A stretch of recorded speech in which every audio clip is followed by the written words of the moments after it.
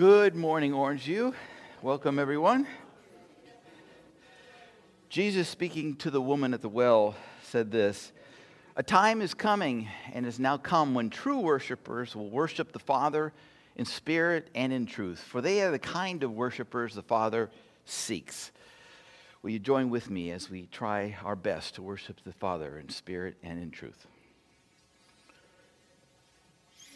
Do me. We will glorify the King of Kings. We will glorify the Lamb. We will glorify the Lord of Lords, who is the great I Am. He is Lord of heaven, Lord of earth. He is Lord of all who live. He is Lord above the universe. All praise to Him we give. Hallelujah to the King of Kings. Hallelujah to the Lamb. Hallelujah to the Lord of Lords, who is the great I Am. I will call upon the Lord, who is worthy to be praised.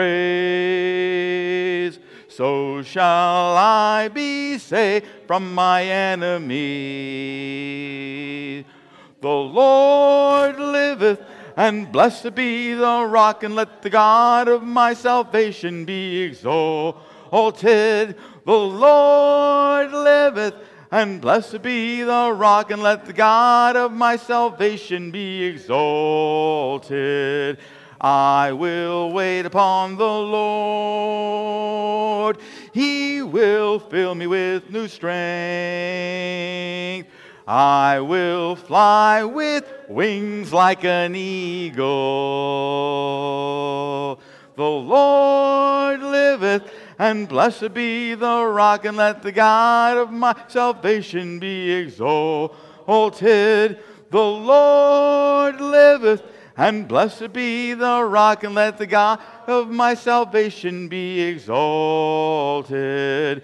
I will call upon the Lord. Well, good morning, everyone. So thanks so much for coming out to be with us on this first day of the week as we've assembled together to worship God. We're going to finish up our series that we've got on vision that we have going on, and we're going to take a look more again at being lights in the world. So in Philippians chapter 2, the Apostle Paul wrote to the Philippian church and said, "Do all things without grumbling or disputing, that you might be blameless and innocent, children of God without blemish," and then this: "in the midst of a crooked and twisted generation, among whom you shine as lights in the world." So we spent the month of April largely talking about developing a vision and working towards a unified goal for accomplishing God's will in the world. And everybody wants to know, well, what's my role in that? Well, today I hope to put some flesh on those bones, so to speak. So I'll get real specific as to kind of what I'm kind of seeing. You may differ. It's my view. You're welcome to develop your view. We'll kind of hammer those out together, and we'll get a congregational goal of where we're headed, and we'll be off and running and hope to see God doing some exciting things with us. So this morning, as we engage in our worship, though, one thing that we're going to do, of course, is the Lord's Supper here in about 15 or 20 minutes. So you'll need a communion kit for that. It might be like the one here I got in my hand. You get these right as coming in the main door, or it might be like the one that's there on the screen, but you are going to need one. So if you have not yet gotten one of these, go ahead and excuse yourself to grab one, either in the back of the auditorium or at the main entrance coming in, and then we'll cue you for that here in just a bit. But we're going to go ahead now and have our opening prayer, and then we'll be right back into our song service. Please bow with me. Dear Heavenly Father, we thank you for this wonderful Lord's Day that you've given to us. We thank you that we can come here and worship you together as a family, as a local congregation, that we can read a portion of your word, we can hear a portion of your word, we can sing songs of praise to you, we can pray to you, we can ask you to watch over us. We thank you for all those who work in this church, who help keep it functioning, the elders overseeing what goes on here, the deacons and the teachers and the others who help keep the church functioning, keep the children educated, to lift each other up, to edify each other, to be there as friends and family to each other. We ask that you bless this church, give each member who's willing and able a ministry that can be salt and light to the world around them, wherever they might find themselves, that we might grow your church, that we might glorify you, that we might find others to come to you to ultimately have a home in heaven with you. We thank you for all you've blessed us with. We thank you for our children. We thank you for those that we come in contact with that we can call our friends. Help us to edify them and to open our hearts and minds and learn from them as well, whether it's teaching us a lesson or helping us to soften our heart to problems they might have in their lives. We ask that you be with us throughout this worship. We hope that it honors you, glorifies you. We ask you to forgive us of our sins as we ask for forgiveness. We want to thank you for the fact that we can be here unobstructed in a country that still allows free worship so that we can seek you in a public place as a gathered group. In Christ's name we pray. Amen.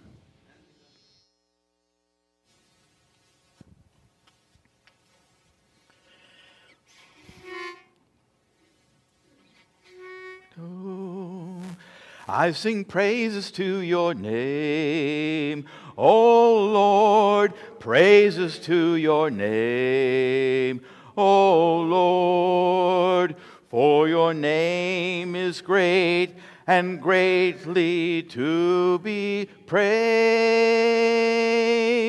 I sing praises to your name, O Lord, praises to your name, O Lord, for your name is great and greatly to be praised.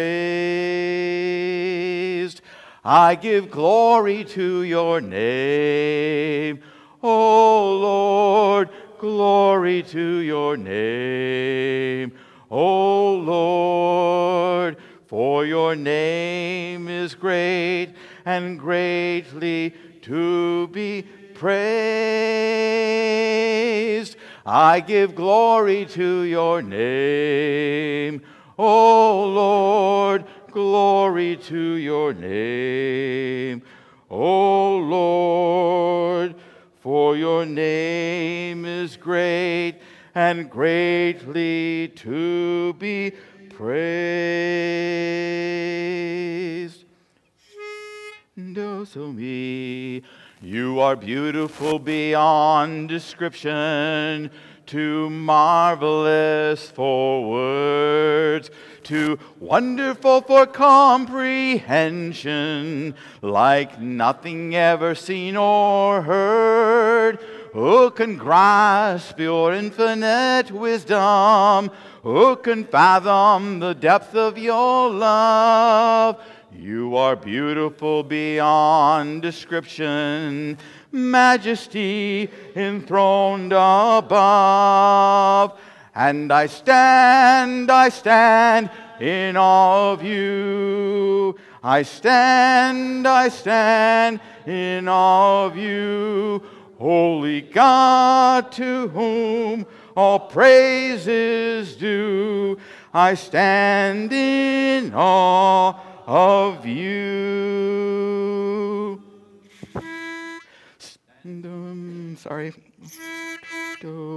Standing on the promises of Christ my King, through eternal ages let his praises ring. Glory in the highest I will shout and sing, standing on the promises of God. Standing on the promises of God, my Savior. Standing.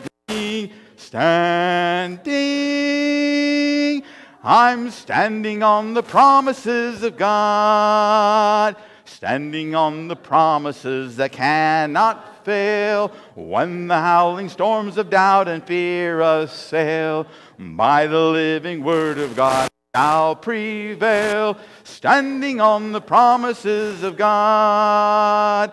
Standing, standing, standing on the promises of God, my Savior. Standing, standing, I'm standing on the promises of God. Stand up for Jesus, ye soldiers of the cross. Lift high his royal banner, it must not suffer loss.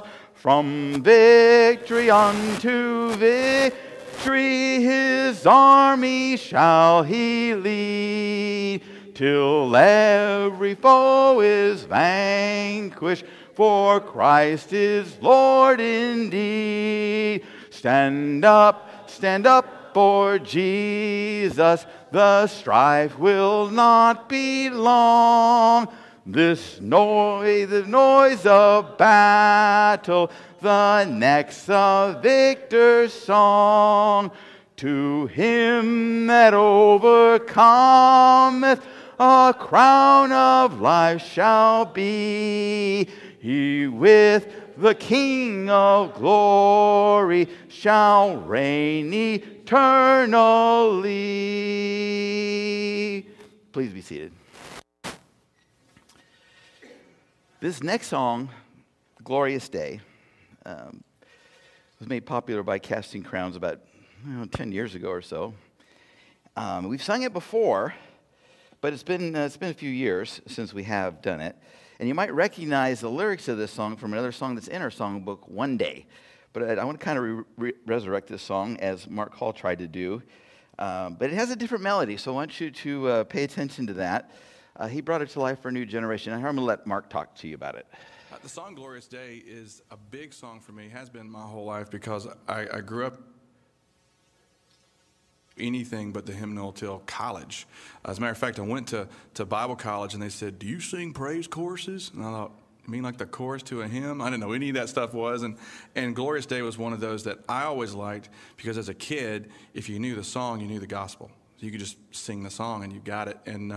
But sometimes being a youth pastor, music shifts culturally and songs get lost. And I think this is one of them. So I started writing the song and then heard another version that Michael Bleeker had written. And so what you've got is you've got his verse and you've got my choruses and channel. We just sort of brought them together. And I believe it sort of relaunched this song, a song that got lost for a while in the church. What I like about Glorious Day is the same thing that I like about Who Am I? If you're driving in the car and you turn on the radio, some songs would make more sense if you're a believer. But a song like Who Am I just says, this is who God is and he loves you and this is the gospel. And what I love about Glorious Day is that it's the gospel in the song. Somebody's driving down the road, they turn it on, there it is from beginning to end. Gospel in a song, I like that. No, so me. One day when heaven was filled with his praises, one day when sin was as black as could be, Jesus came forth to be born of a virgin, dwelt among men, my example is he. The Word became flesh and the light shone among us, his glory revealed. Living, he loved me. Dying, he saved me. Buried, he carried my sins far away. Rising, he justified freely forever. One day he's coming, oh glorious day. Oh glorious day. One day they led him up Calvary's mountain. One day they nailed him to die on a tree. Suffering anguish, despised and rejected, bearing our sin, my Redeemer is He. The hands that healed nations stretched out on a tree and took the nails from me. Living, He loved me. Dying, He saved me. Buried, He carried my sins far away. Rising, He justified freely forever. One day He's coming, oh glorious day, oh glorious day. One day the grave could conceal Him no longer. One day the stone rolled away from the door. Then He arose, over death He had conquered. Now is ascended, my Lord evermore. Death could not hold Him, the grave could not keep Him from arising again. Living, He loved me. Dying, He saved me. Buried, He carried my sins far away. Rising, He justified freely forever. One day He's coming, oh glorious day, oh glorious day, oh glorious day, oh glorious day. In 1 Thessalonians 4, it talks about a glorious day. For the Lord Himself will descend from heaven with a cry of a command and with the voice of an archangel, and at the sound of the trumpet of God, and the dead in Christ will rise first. And then we who are alive, that lucky generation, will be caught up together with them in the clouds to meet the Lord in the air. So we always will be with the Lord. What a glorious day that will be. But until that day comes, we're going to eat and drink the bread and proclaim the Lord's death until He comes again. The song before the Lord's Supper.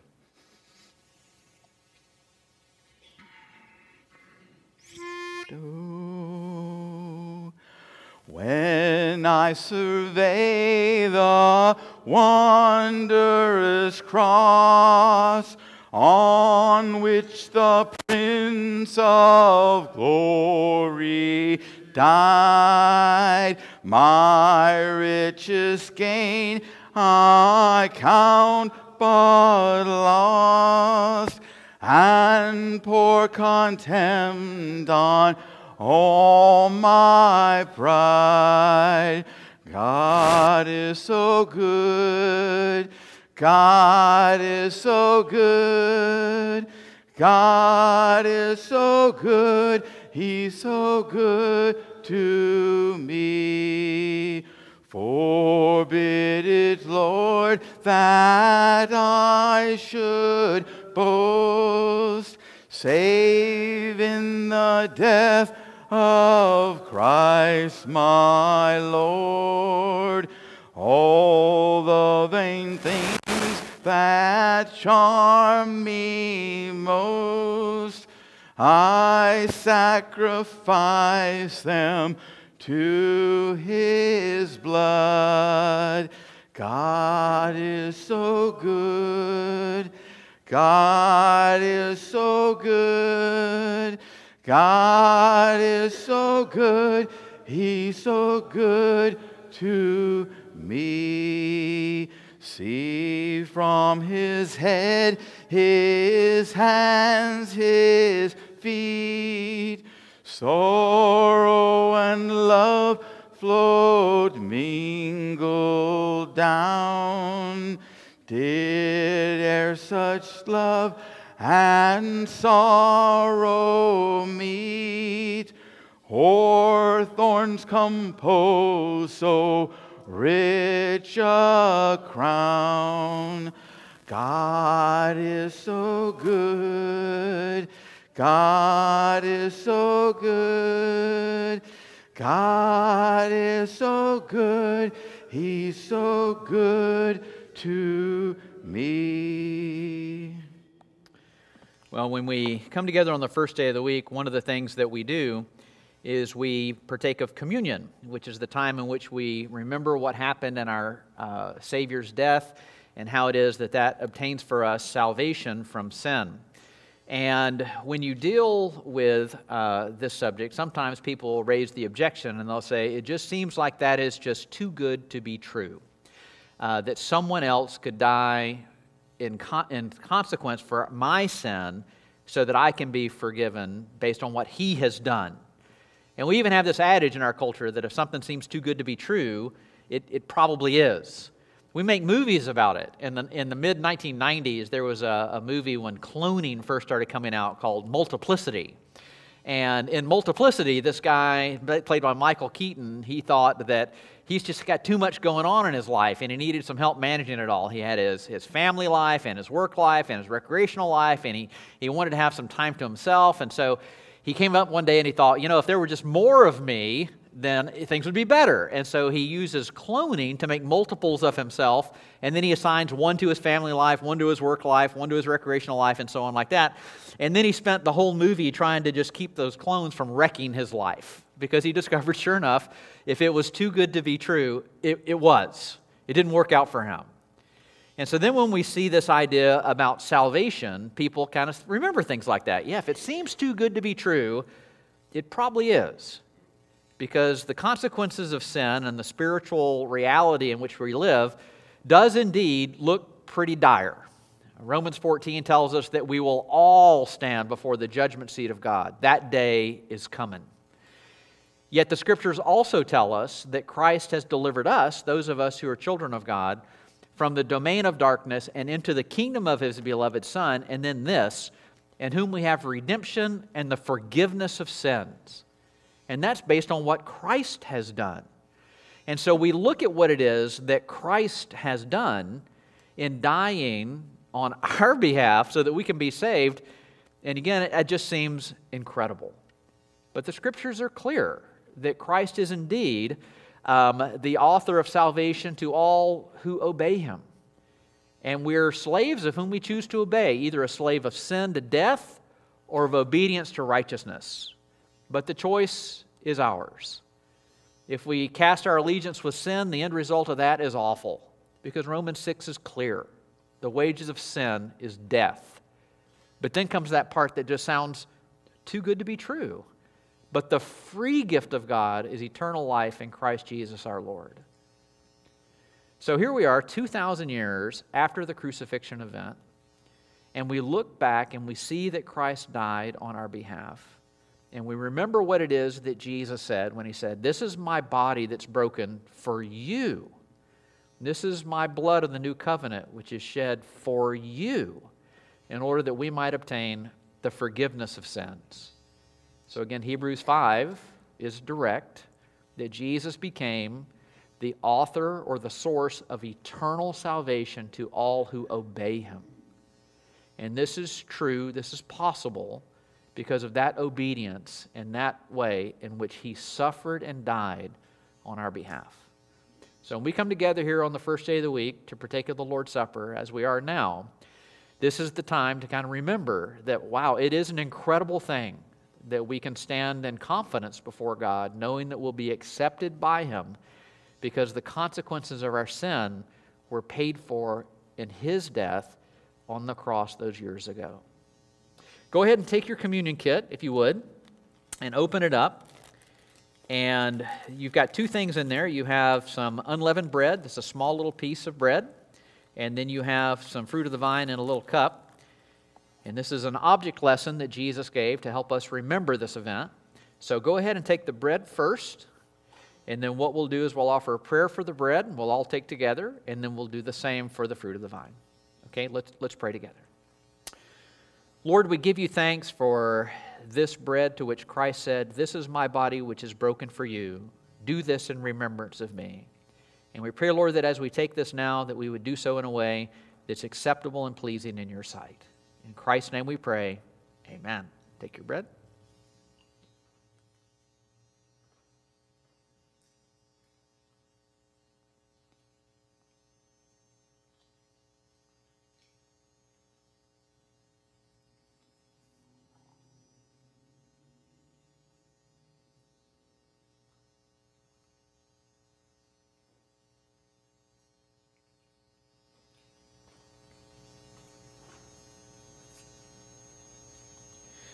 Okay, go ahead and take your fruit of the vine now, if you would, and open that up. And as with the bread, we'll offer a prayer, and then we'll all take together. Okay, let's pray. Lord, we give you thanks for this fruit of the vine to which Christ said, "This is the blood of the new covenant that's shed for many for the forgiveness of sins. Do this in remembrance of me." And we pray, Lord, that as we take of this now, that we would do so in a way that's pleasing in your sight. In Christ's name we pray. Amen.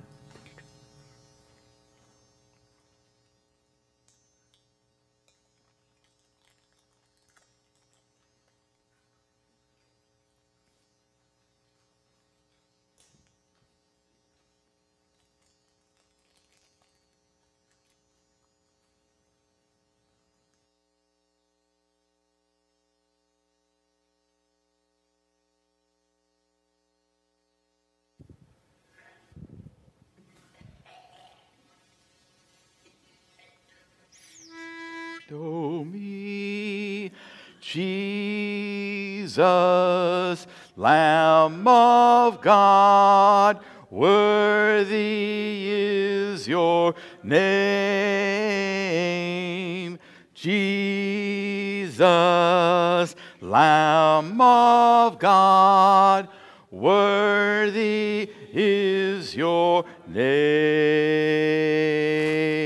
Jesus, Lamb of God, worthy is your name. Jesus, Lamb of God, worthy is your name. Taking my sin, my cross, my shame, blessing again, I bless your name. You are my all in all. When I fall down, you pick me up. When I am dry, you fill my cup. You are my all in all. Jesus, Lamb of God, worthy is your name.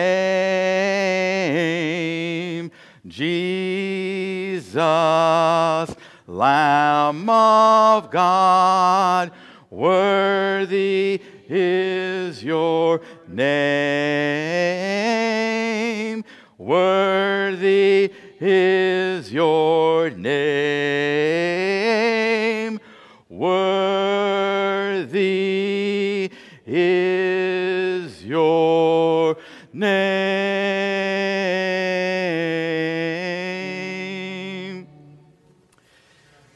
Well, one of the ways in which we also worship God is through our financial giving. And so it's a way in which we show our thanks to God for the ability to obtain wealth that He has given to us. So we don't pass collection plates, although that's traditionally done in churches, but we've moved to a different direction, and now nearly all of our giving is done online.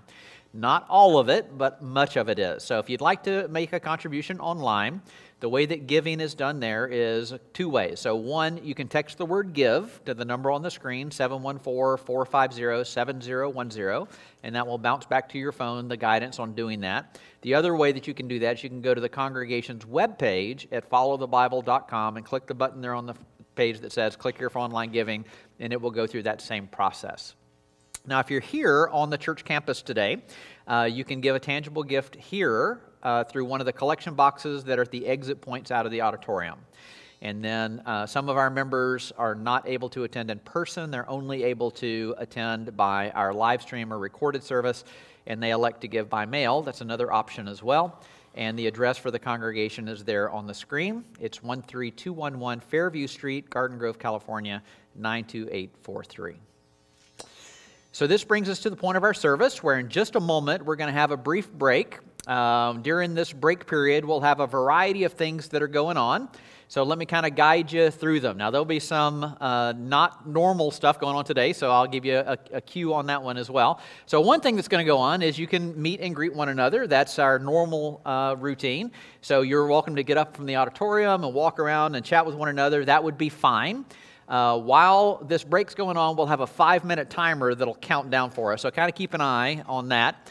While you're doing that, I'll be up here in the front with a couple things of my own. So one of the things that I'll be doing is distributing the kids pack. So that's the instructional packet for the people that are more inclined to learn by activities. So coloring, crossword puzzles, word finds, things like that. So I'll be up here in the front distributing those. Now here's the atypical one. So next week, our new preacher, Kevin Williams, will be here.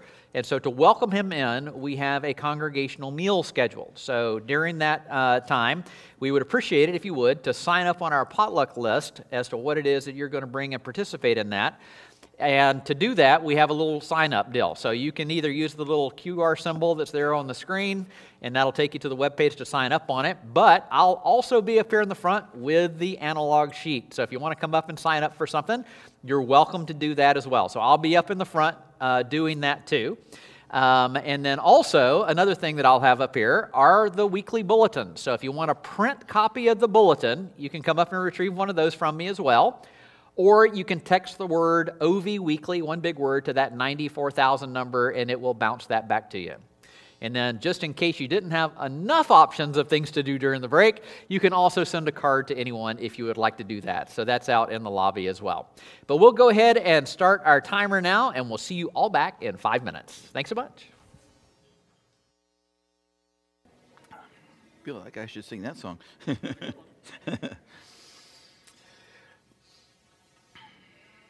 Amazing Grace. This is a song that Chris Tomlin kind of rewrote a little bit.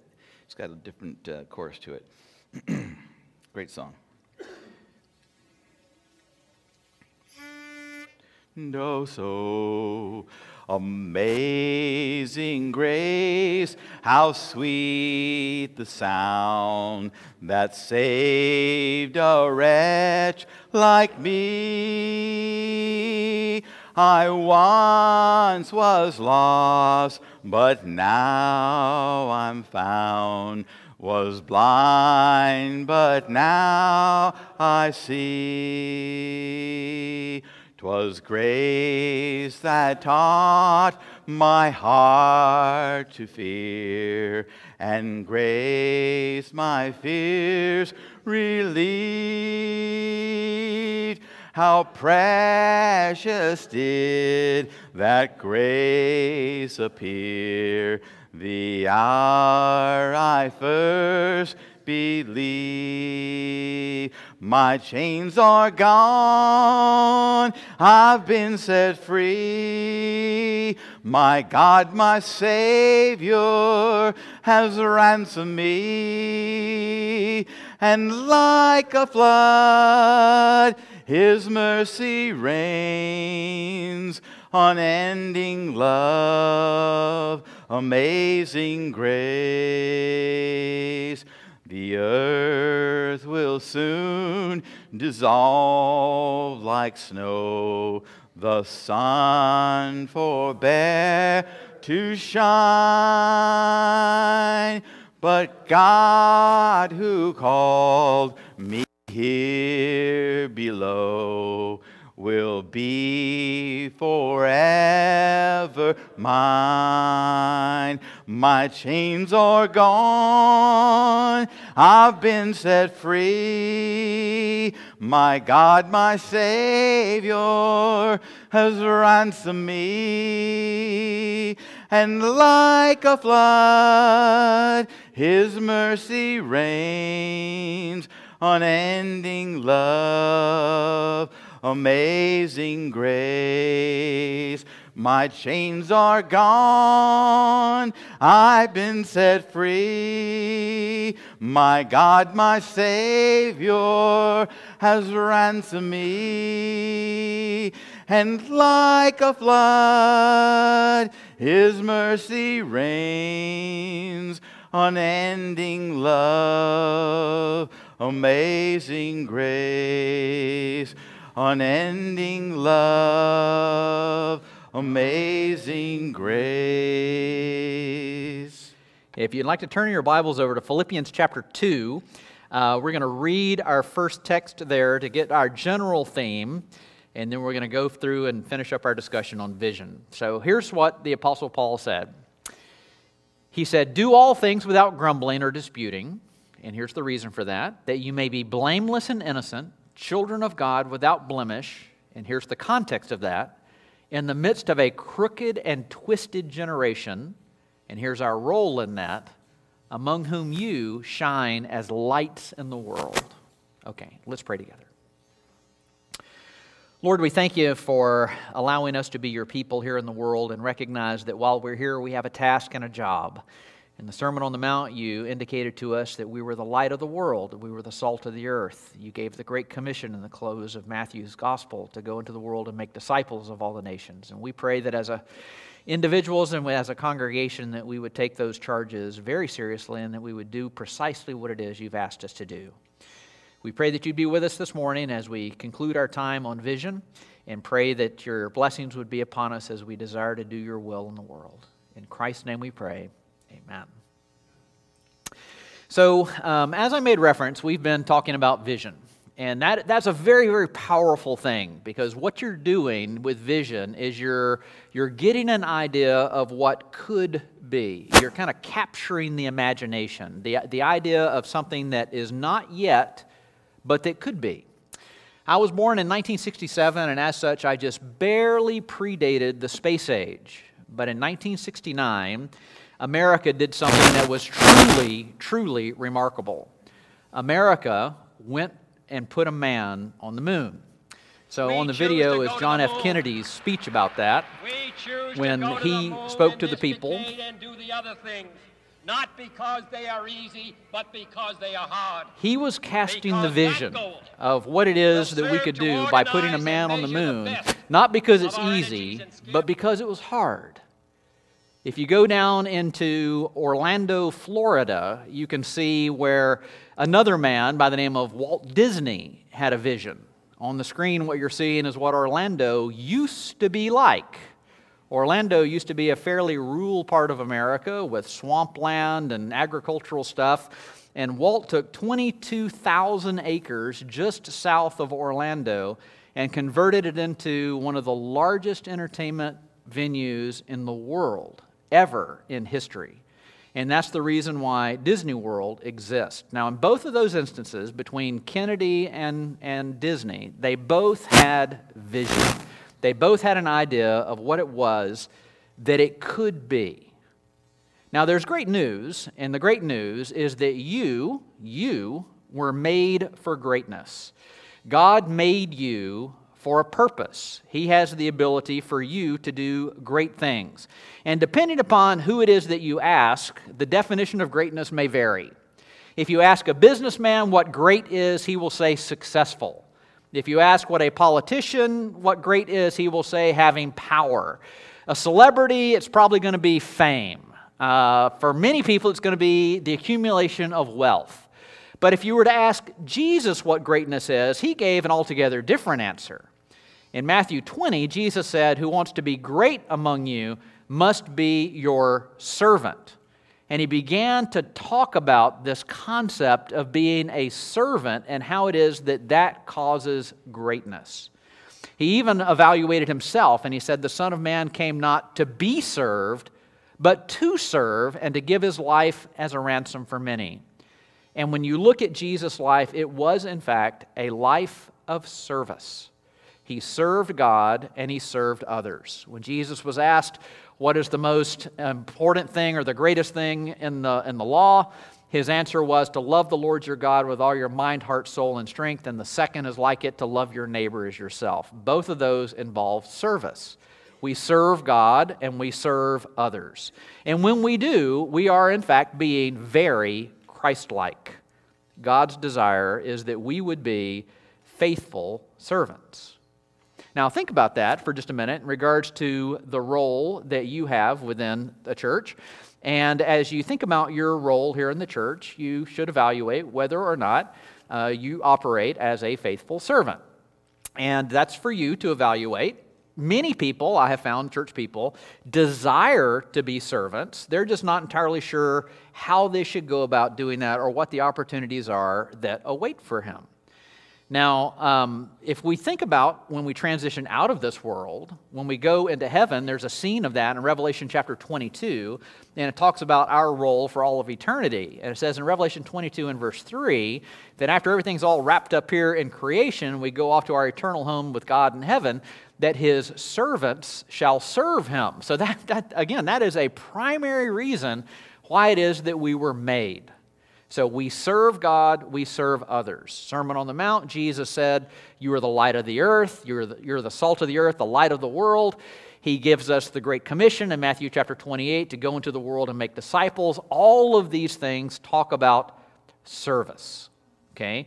So when we look at God's desire in this regard, I'd like to break down a few key concepts that we've been talking about over the last couple months. And then I want to tell you what my vision is, what I kind of see as a great opportunity to accomplish things for God in the world. And I'll tell you, it doesn't just involve me. It involves mostly you. Because there's a whole lot of personal opportunities that exist out there that I think will enable us to be light and salt and disciple makers. Okay, but I want to just emphasize to you, this is my vision. Your vision may be different. You may have a different idea. And what the goal here is to begin the dialogue. Let's talk about that. Let's talk about what we see going. So first of all, I want to remind you that God expects you to serve other people. That's the expectation that God has given us. In 2 Timothy chapter 1, Paul wrote to Timothy and said, "It is he who saved us and chose us for his holy work." Okay, now that word, holy work, in your translation might be a little different. It might use the word ministry. Okay, because to minister simply means to serve.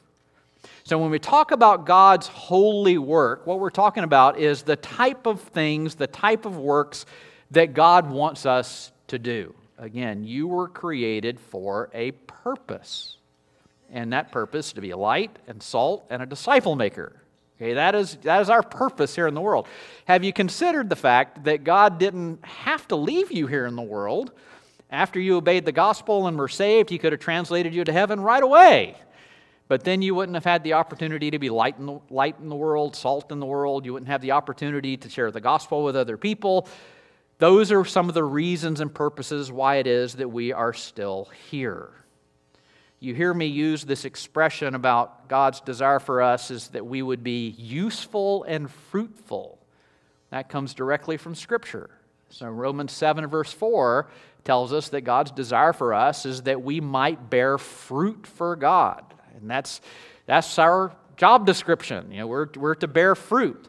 And so one of the ways in which we do that is by serving other people.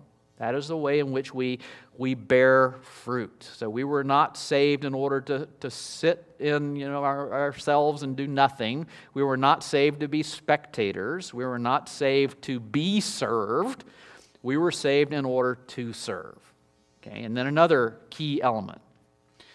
I want you to remember that God empowers us in order to serve others. And what I mean by empowers is we have abilities and gifts that we can use for this purpose. So we've talked about this already throughout the month. Romans 12 tells us that in His grace, God has given us different gifts for doing certain things well.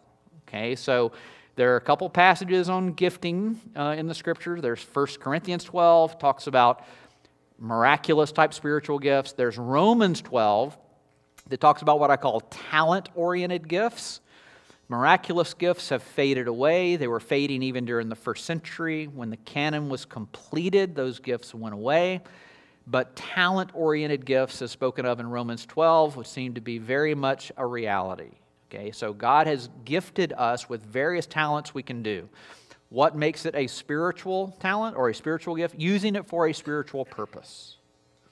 So when we recognize that everybody's gifted, everybody's got a different skill set, I have no idea what yours is.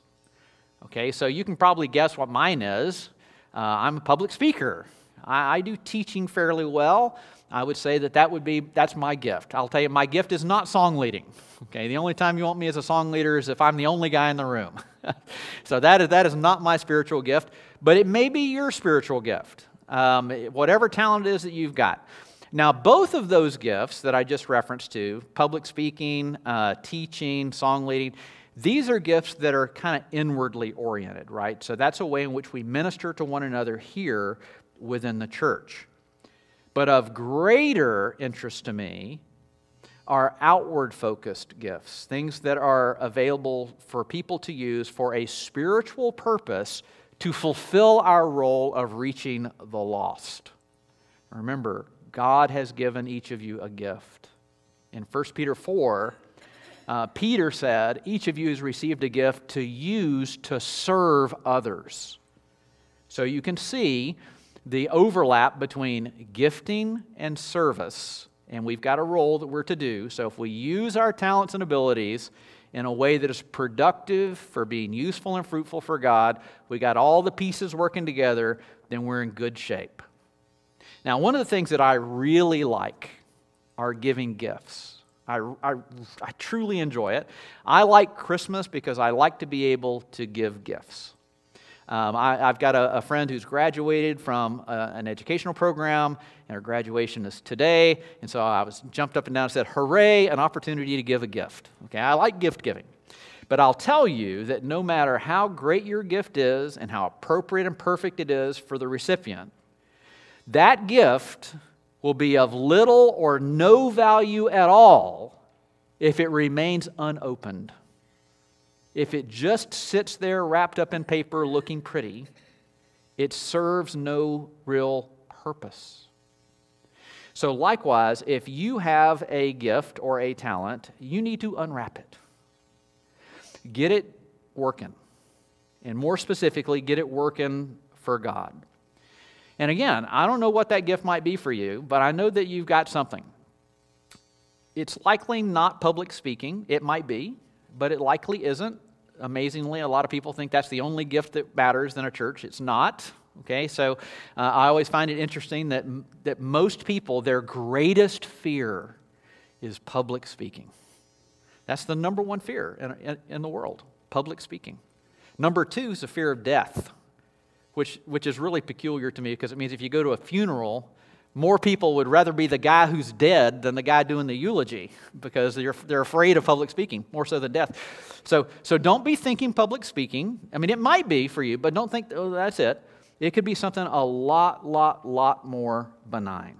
Okay, so whatever it is that you've got that's going on. So how can I help you kind of figure out a little bit what that is? I can. Here's what I would ask you to just kind of consider. Think about your own life. Just do personal inventory and think, what do I like doing? What am I good at? Okay, those are your talents. What do you like doing? And what are you good at? And you might get a little bit creative on this and start thinking, how can I use what I'm good at and what I like doing to achieve something for God? And again, in just a bit, I'm going to tell you precisely some ideas that will do that. But when you do that, when you're using what you like and what you're talented for, and you have a passion for the Lord, that's going to end up with you having a very fulfilled life. And that's what God wants for you, right? So God wants you to have a very fulfilled life where you are useful and fruitful for God. Okay? And then number three, we need to remember that God equips us to serve Him. Okay, so one of our roles that we have as a church is to equip the saints for the work of ministry. That's Ephesians 4. So it tells us there that God gave some to be apostles, some prophets, some evangelists, some pastor-teachers, in order to equip the saints for the work of ministry, which results in the building up of the body. Now, that might take place a couple different ways. One way that it might take place is bringing the body of Christ that already exists to a higher level of spiritual maturity. So 1 John 2 talks about differing levels of spiritual maturity. There are spiritual children, there are spiritual young men, there are spiritual fathers. So as we progress and move in our spiritual life, that is building up as well. Or it may be building up numerically. And by that what I mean is we bring more people to Christ who didn't used to be with Christ. We have unchurched people galore out there, and when we bring those people to the Lord, that builds up the body of Christ. So your ministry, whatever that might be useful and fruitful in regards to building up the maturity of the saints who are already here, or bringing in new saints that are not currently here.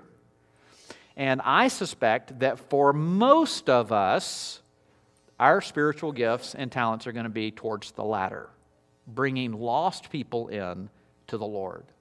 Now, that might sound both exciting and scary at the same time for you, because now you might be starting to think, wow, he really does expect me to be involved in reaching the lost, and that is correct. But not because that's my view, but because that's God's view. That's part of our job description.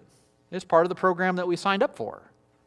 And so when you think about your role within the church, as the slide says, ask not what your church can do for you, ask what you can do for your church. What is my role here? What is it that I am accomplishing for God? Because God's desire is that you be a servant, that you serve the Lord in a productive and meaningful way.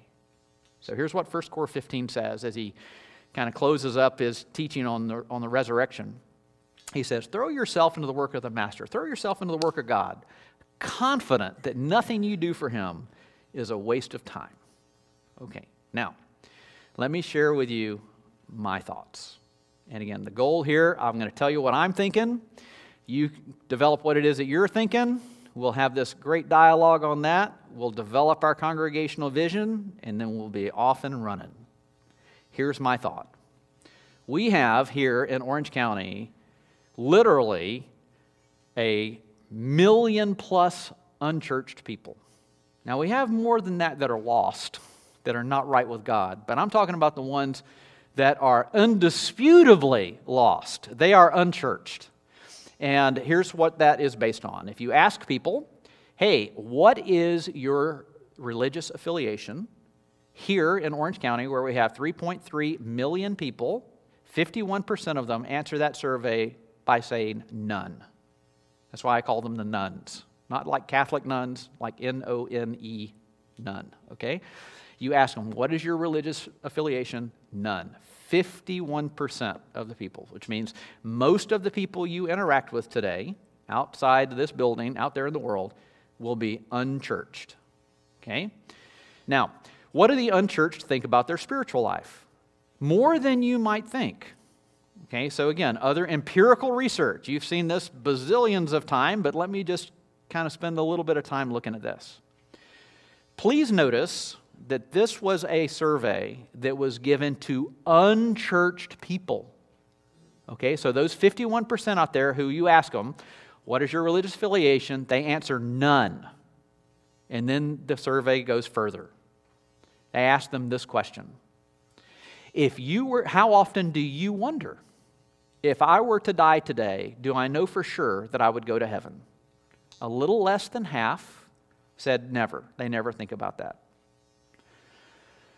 1 in 5 of them said that they weren't sure.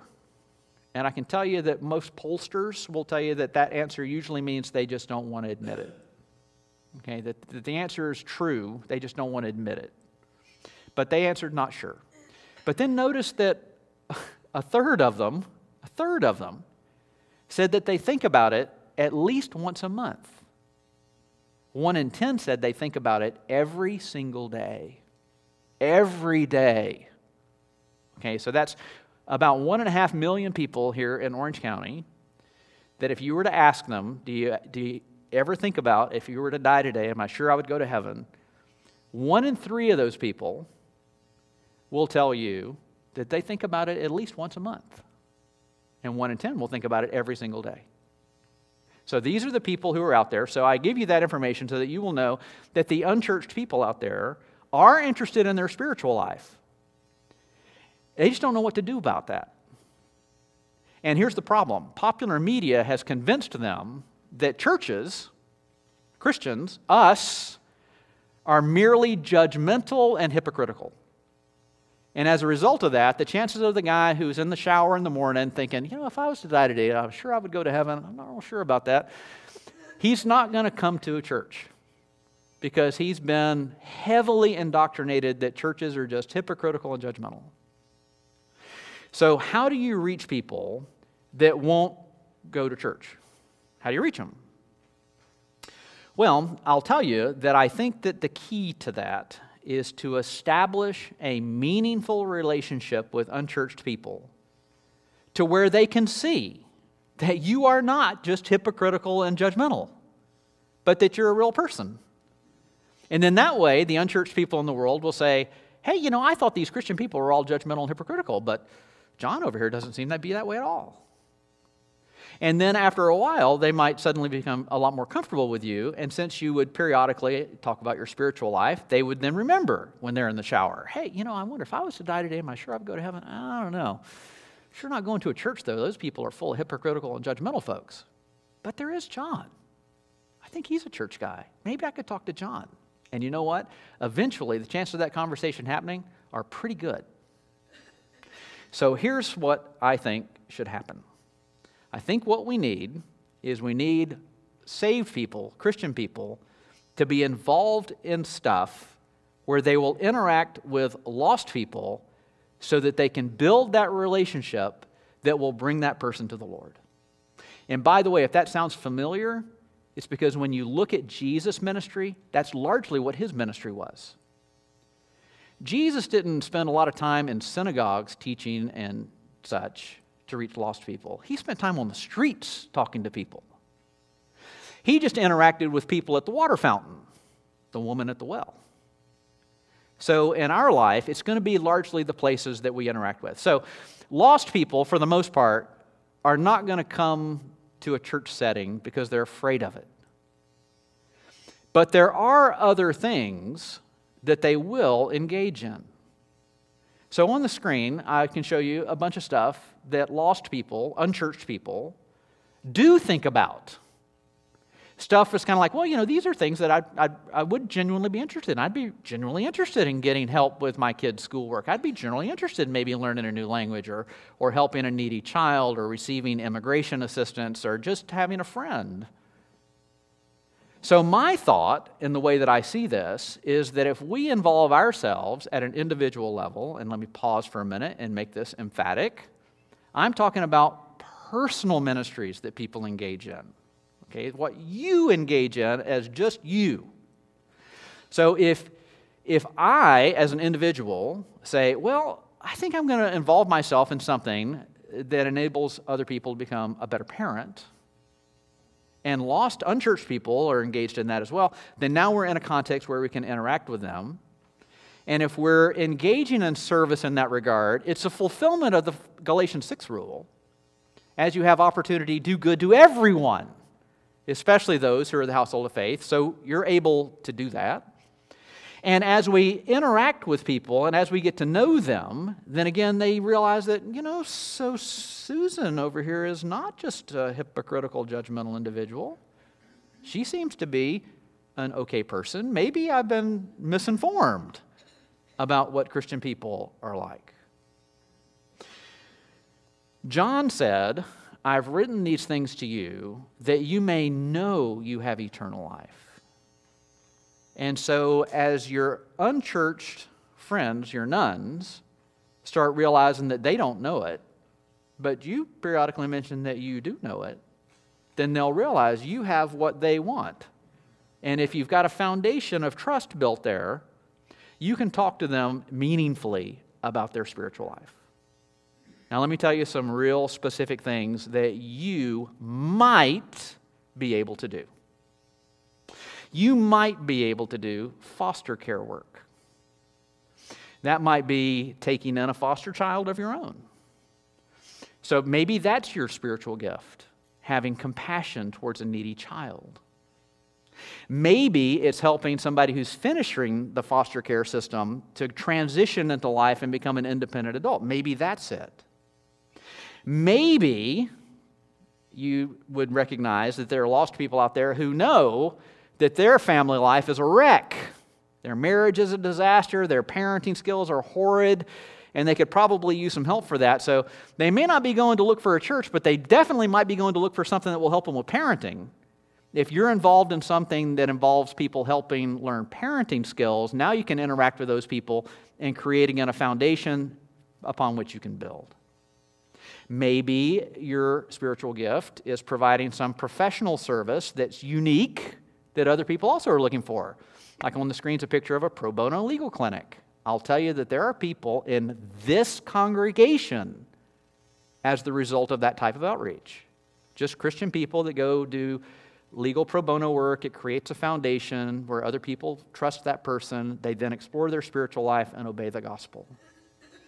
Maybe there are people who are just lonely. I was amazed to learn not terribly long ago that 1 in 3 Americans, adults, say that they have no close friends. None. So those people are simply just looking for a friend. And you can be that friend. Although you're going to say, well, that's a spiritual gift? There are gaming groups that just get together once a week to play games. Maybe you'd like to play Monopoly. Maybe there's a lonely person out there that also likes to play Monopoly and is looking for a friend. That could be you. Over that game of Monopoly, you might develop the relationship that helps bring that person to the Lord. There are tons of people involved in addictive things. So there are ministry opportunities, organizations like Celebrate Recovery that relate to helping people overcome addictions or bad or abusive relationships or things like that. There are people whose financial lives are a wreck, just a disaster. And again, those people, when they're in the shower after they're thinking, I wonder if I was to die today, do I know for sure I'd go to heaven? Someday I'll have to look at that. But I definitely know that my finances are a disaster. I bet I could probably find some help with that. You might be that person. Maybe you could lead a Dave Ramsey Financial Peace University group. Maybe something like that to enable you to do that. Maybe your skills are in languages. And there are people who are looking to learn English as a second language. Or I can give you the flip of that. Maybe you are an English speaker and you want to learn a foreign language. It's kind of like, well, I don't know. Maybe I wouldn't mind learning Farsi. Maybe I'd be okay learning Arabic. I've been thinking I needed to learn Pashto. Whatever it might be, maybe that's it. Maybe your ability would be, I'm game to help somebody with their homework. Maybe a high school kid or whatever. I'm good at chemistry. I can teach them that. I can do math. I can teach them that. You can do, free tutoring to people who just need help with their homework. Maybe your thing is knitting or sewing. You could form a knitting group or be involved in that. I go to a Weight Watcher meeting every Saturday morning and a half for like 25 years. And I'll tell you that myself and another member of the congregation here go to a group in Long Beach. And after about a year of a person sitting in front of us, the person finally turned around to us and said, "Where do you go to church?" And we told her. And she said, "Because I hear you talk about church stuff all the time. And I'm looking for a church." It took a year to get to that point. Now, to give you encouragement of why I think this is the way we should go. This question was asked by a researcher who surveyed 77,000 people, so it's statistically significant, and asked this question to church people. What or who was responsible for your coming to Christ in your church? And the answers that they gave were very interesting. A special need, 1 to 2%. Walked in. It's like, let's just go see what's going on here. 2 to 3%. The pastor, we might think of that more broadly, the preacher, 5 to 6%. Now, it's interesting that a lot of church people think that's the primary one, but it's not, 5 to 6%. Visitation, 1 to 2%. Sunday school program, 4 to 5%. They grew up in the church, their kid was in that environment, that's where they went. A religious crusade, think Harvest Crusade, you'll have it, 0.25%. You know why, by the way? Who goes to such things? Saved people do. Okay? So lost people are going to stay away from that. Judgmental, hypocritical, right? So they just don't go. So where do most people come to know Christ or the church? Well, think about you. Think about your own self. Was it a church program? 2 to 3%. Was it a family member or friend? Almost certainly. 75 to 90%. So my vision is that we would be those friends. That you would take whatever talents, gifts, or abilities you've got and use them to create foundational friendships with unchurched people so that they trust you enough to talk about spiritual things that matter, and you can bring them to the Lord. So if I was going to draw it out on a chart, it would look something like this. Who or what was responsible for bringing you to Christ in the church? So you got a bunch of unchurched people out there, and they don't know what's kind of going on, but they do know that they've got a bunch of other stuff that they're interested in.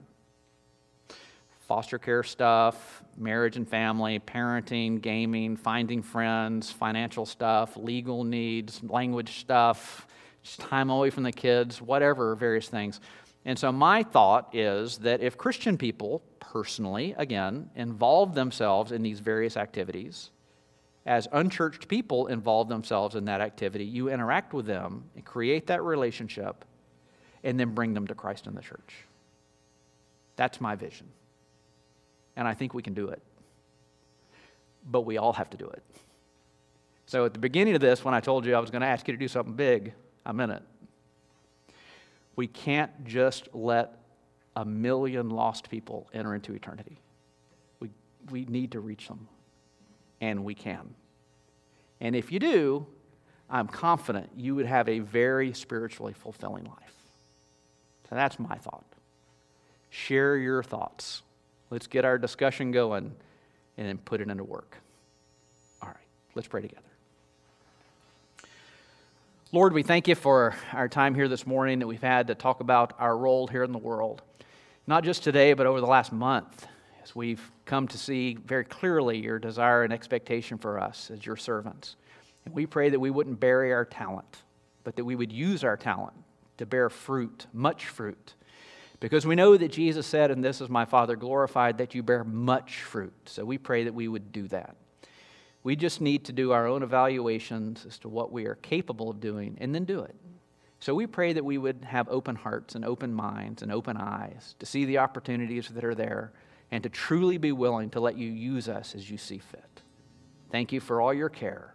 In Christ's name, amen. So these are the days of Elijah, declaring the word of the Lord. And these are the days of your servant Moses, righteousness being restored. And though these are days of great trials, of famine and darkness and sword, still we are the voice in the desert cry, prepare ye the way of the Lord. Behold, he comes, riding on the clouds, shining like the sun, at the trumpet call. So lift your voice, it's the year of Jubilee, and out of Zion's hill salvation comes. These are the days of Ezekiel, the dry bones becoming as flesh. And these are the days of your servant David, rebuilding a temple of praise. And these are the days of the harvest. The fields are as white in the world, and we are the laborers in your vineyard, declaring the word of the Lord. Behold, he comes, riding on the clouds, shining like the sun, at the trumpet call. So lift your voice, it's the year of Jubilee, and out of Zion's hill salvation comes. Behold, he comes, riding on the clouds, shining like the sun, at the trumpet's call. So lift your voice, it's the year of Jubilee, and out of Zion's hill salvation comes. Well, I want to close us up with a couple of announcements. So first of all, I'll again remind you of the ability you have to send a keyword by text message to the number 94,000 on the screen for various things you might need. If you're new or visiting, text the word Orangeview. If you'd like a copy of the bulletin, OV Weekly. If you'd like to pass something along to the church leadership or you have a prayer request of some kind, OV Comcard. If you're interested in becoming a child of God and obeying the gospel, OV I'm Ready. Just text that one word, no spaces, just one solid giant string of letters to that 94,000, and that will bounce that information back to you. On the last one about becoming a Christian, there are lots of avenues for that. That's just one of them. You can also talk to any member here. Any member here can help you with that. Or you can certainly come talk to me. So I'll be around the church campus throughout the day too. I'd be happy to certainly talk to you. So exciting week. Our new evangelist, Kevin Williams, will be here later this week. So he arrives in town on Wednesday or so. And next Sunday will be his first Sunday here. Now, a brief footnote on that.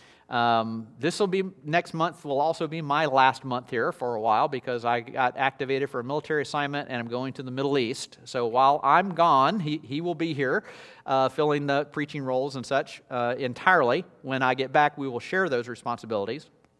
But two things related to his arrival. So one is we've had difficulty finding him somewhere to live, and we would rather him not be homeless. So here's what we have a need for. Housing is going to open up for him sometime in June or July, okay, because that's when school's out, people start moving around, there'll be a lot more housing opportunities, but it's very low right now. So we need somewhere to house him for about 4 to 6 weeks. So if you have a spare bedroom at your home that you can open up for him during that time, that would be terrific. If not, he's likely going to end up on my sofa at my house for that period of time, which is fine for me, and he's okay with that too. But again, if we have the ability to do something a little bit better for him, that would be more gooder. Okay, so if you're able to do that, please see me like right away, because he's going to be on ground here on Wednesday. Okay, so please let me know. Then the first Sunday he's here, which will be next Sunday, we'll have a congregational meal. We have a sign-up sheet for that and a text message and email that went out for that. So that'll be next Sunday right after services as well. So looking forward to his arrival. And then on the subject of potlucks, at the end of the month, we'll have another one for 2 events. One is a graduation celebration for our graduates. We have 3 graduates here in the congregation, so we'll have a graduation event for them. And then it'll be my goodbye, because I'll be gone, like I said, for about a year after that point. So I'll be back in March or April of next year. So it'll be my time to wave goodbye, high fives to our graduates, so that'll be at the end of the month. So you'll be well fed this month. Okay, you got at least 2 meals covered. Then also just to remind you as well of what our Bible study options are. We have 3 that go on during the week. We have an online study on Tuesday nights at 6:30 on the 10 Commandments, dealing with parenting this week. We have a study on the life and ministry of Jesus live here at the church campus Wednesday mornings at 10 a.m. And then we have a ladies' Bible study group Thursday mornings at 10 a.m. as well. One late arrival prayer request that just came in late last night or early this morning, and that is that Monica is in the hospital right now. So she's had issues with nausea and vomiting now for like several weeks, and they determined that she's got a need for a gastroenterologist, and so they admitted her to the hospital to receive treatment on that. So please keep her in your prayers, and if you have other prayer requests, you can send them to me. These cards, like the ones I referred to during the sermon, we have lots of those printed up that you're able to distribute. So if you'd like some of those, just come see me, and I will give you as many as you would like. You can just spread them everywhere. It's no voice necessary, evangelistic outreach. Just distribute them like everywhere imaginable. We do get about 10 studies a month out of that, so if you're able to do that, that would be great. But let's go ahead and have a word of prayer, and we'll close up our time for this morning. Lord, thank you again for our time that we've had to be together as a congregation and spend time in your word and then time in worship and time in song and prayer and remembrance of the Lord's Supper. And we pray that everything that we've done has been in accordance to your will and in accordance to your word. We pray your blessings upon us as we leave this place to go back out into that world. We know that we're going to interact with lost people while we're there, and we pray that we would have open eyes to see that and the opportunities to reach them for you. Thank you for all your care. In Christ's name, amen. Thank you so much. Have a joyous week.